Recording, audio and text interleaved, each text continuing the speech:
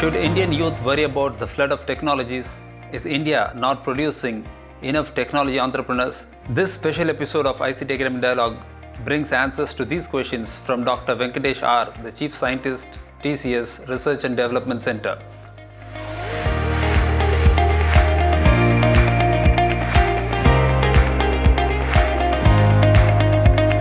Hello all, welcome to this ICT Academy Dialogue session.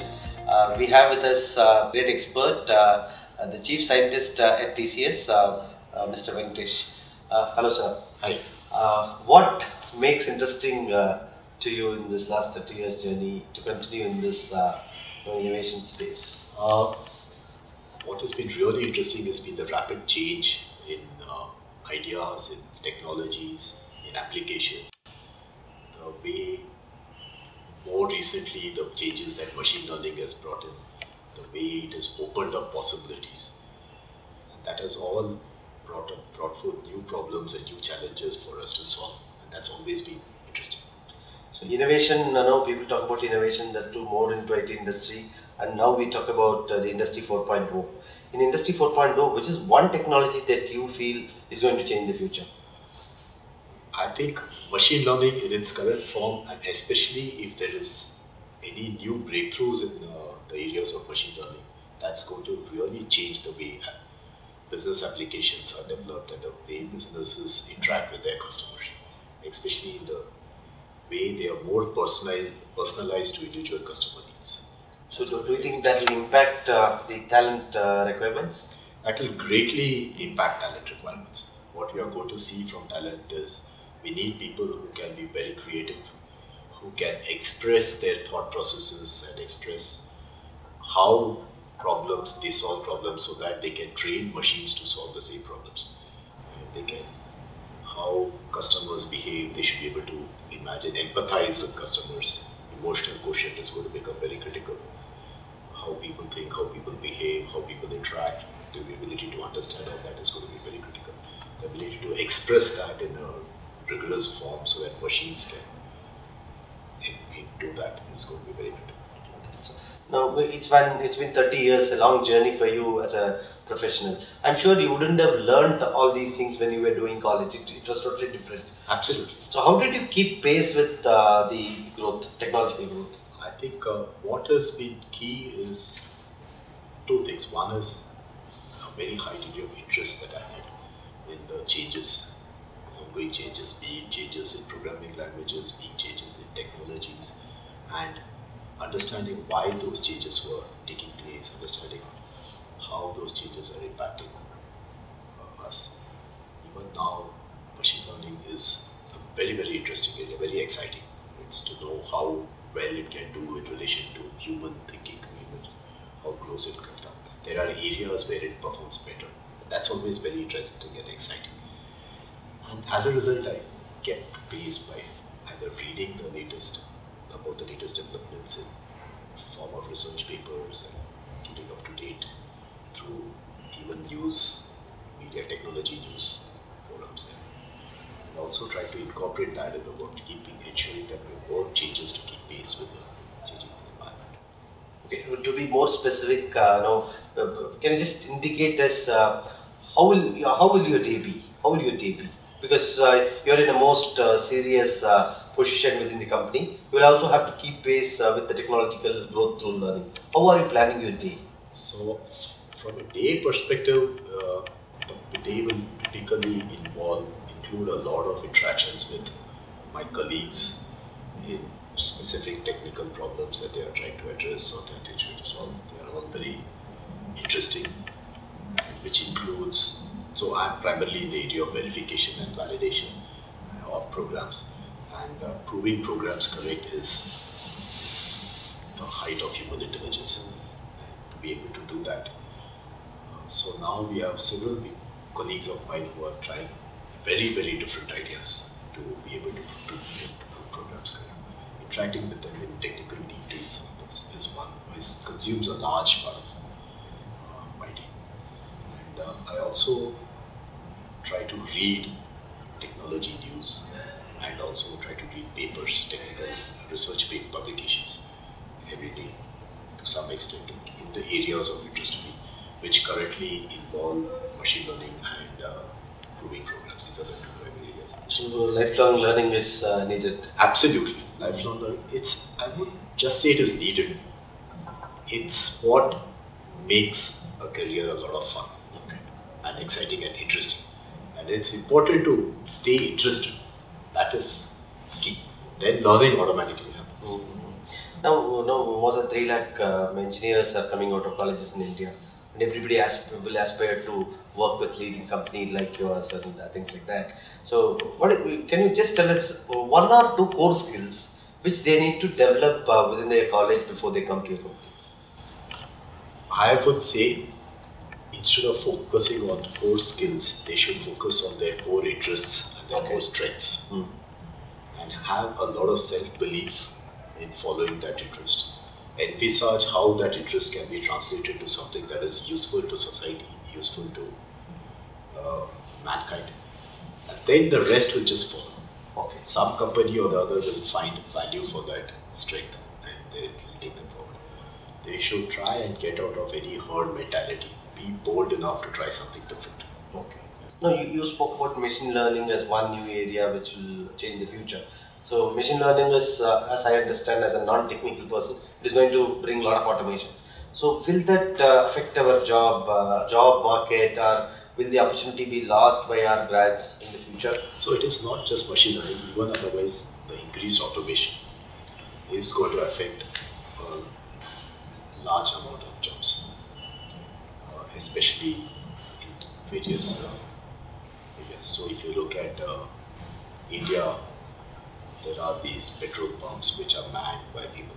Those are jobs which abroad they are over there because it's all. In fact, the petrol pumps in India are also reasonably automated. We just have people who are manning them. That is similar. There are various such things where jobs are on their way out, and that's a serious concern.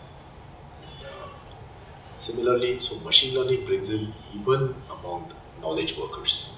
There are some jobs that will go away because machines can do that, scale up much better than humans can.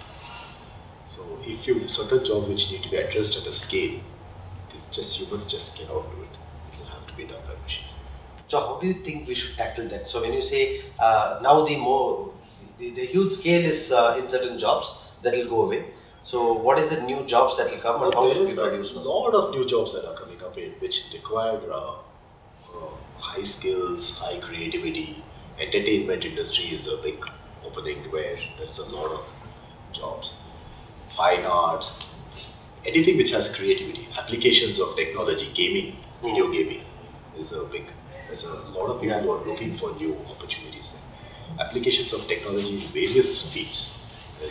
So there is in fact today there are a lot of companies that are looking for talent and not finding them. Okay. So if there are appropriately trained, educated people, there is a lot of jobs for them. So now, do you have any message to the teachers? Because the teachers are the very key to produce our graduates, specific to the higher education teachers. So, my message to teachers is also the same as I have, because teaching is also finally a career, which is understand your areas of interest, delve deep into those, impart that whatever you have learned because you have delved deep into those to your students. Have a passion for your subject, pick areas that are of interest to you, so that you stay interested throughout your career, and follow. The rest will just follow.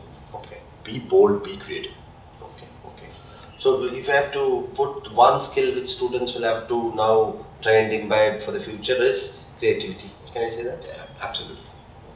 And self-belief is something they all need. But it will be difficult for somebody to inculcate the self-belief externally. It has Yes, to come it has to come in.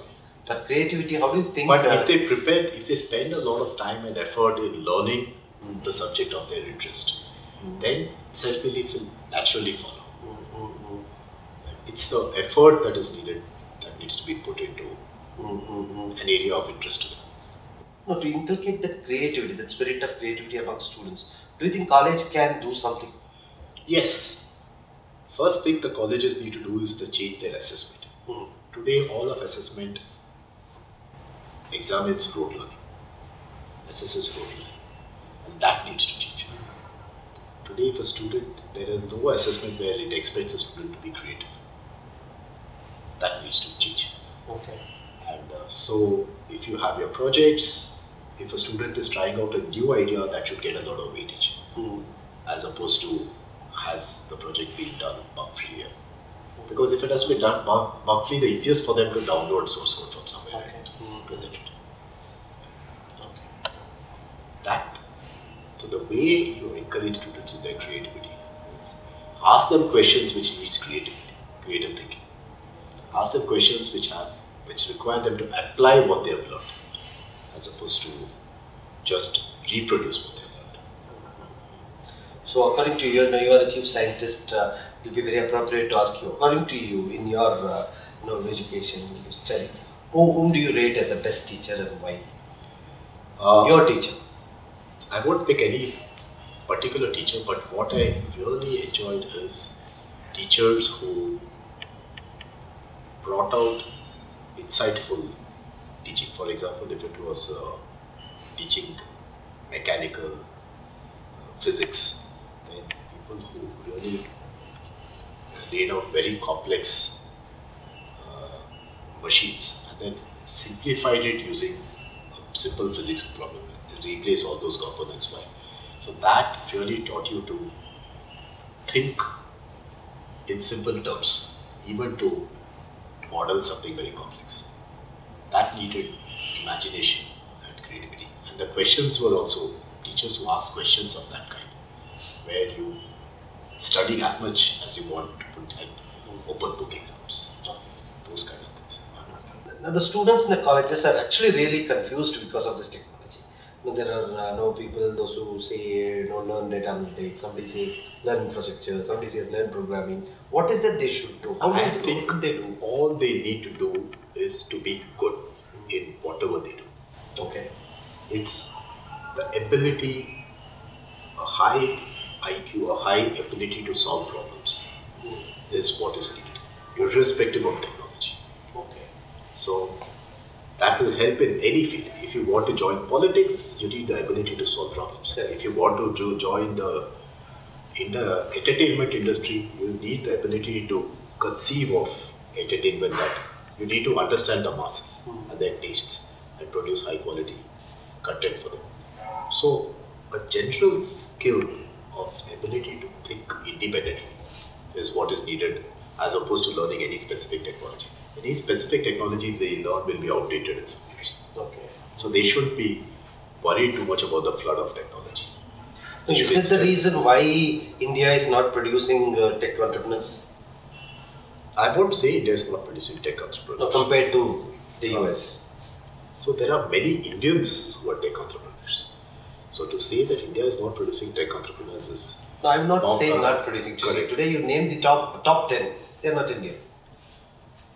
Head of Microsoft is an Indian, So to say that they're not Indian... But we have not produced, we don't have our WhatsApp or Facebook on our own. That's a different issue. That's a matter of time that it will come. But the point is, we do produce tech entrepreneurs. It's not that. Okay. Whether within the country there's an opportunity for tech entrepreneurs to flourish is a different question. And what those reasons are, I don't know. It could be social, it could be economical, whatever it is. But to say that we are not producing is incorrect. Got it. Because now that there is a lot of push on getting entrepreneurship in India. There are a lot of startups that are coming up, and I'm sure we will have our success do you think soon we will have our Facebook kind of global giant coming from India? Absolutely. Okay. We have our Olas, we have our Flipkarts, we'll soon have everything. Fine, sir. Thank you so much for these interesting insights. Thank you. I'm sure this will be very much useful to the students and educated to help them in their progress of making their careers. Yeah. Thanks a lot. Thank you. Thank you for watching this special episode of ICT Academy Dialogue. Follow us on YouTube, Facebook, Twitter and Insta. Thank you.